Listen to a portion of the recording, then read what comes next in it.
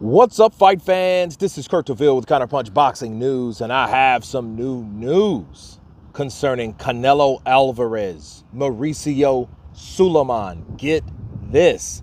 According to the WBC president, Mauricio Sulaiman, Mauricio has ordered the next mandatory challenger for Canelo Alvarez, that's if he beats Jermell Charlo, to be David Benavidez. That's right.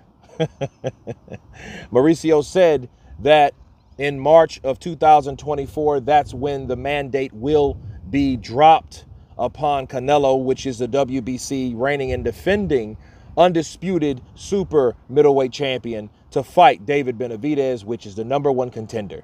Okay. Now, let me counterpunch.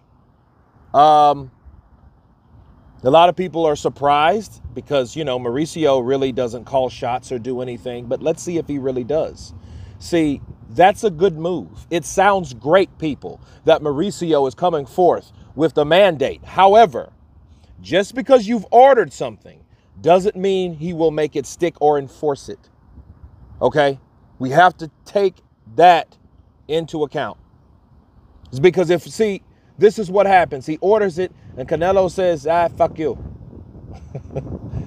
Let's see if he's willing to tell Canelo, hey, you either fight David Benavidez or we're going to strip you from that belt.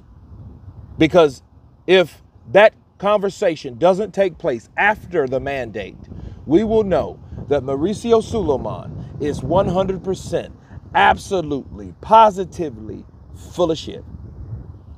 No backbone. Not in charge. Absolutely, that is the counterpunch. Okay? Yes, again, it sounds great because it sounds like Mauricio is either tired of people asking about David Benavidez being the #1 versus Canelo being the one. Okay?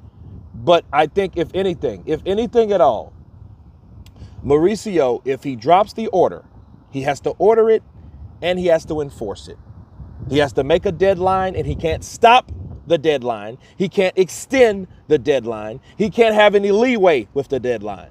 And that's something that yet we've seen him do. Okay? Because we haven't seen him in any other time make a mandate and make it stick unless you're not carrying oodles and goodles and boodles of cash. Okay?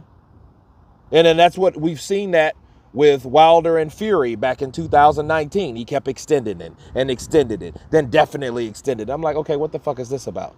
You know what I mean? Because that was supposed to be the mandatory, right? So, you know, for the WBC, of course. And it's like this with me. I'm like this. Listen. Mauricio has made a very good statement. But based on his track record, how likely is he to enforce the statement that he placed upon the fighter? Especially the cash cow. Come on. We'll see. You guys tell me what you think about Mauricio Sulaiman mandating Canelo Alvarez to take on, finally, David Benavidez in the mandatory for the WBC Super Middleweight Championship of the World. Of course, please subscribe.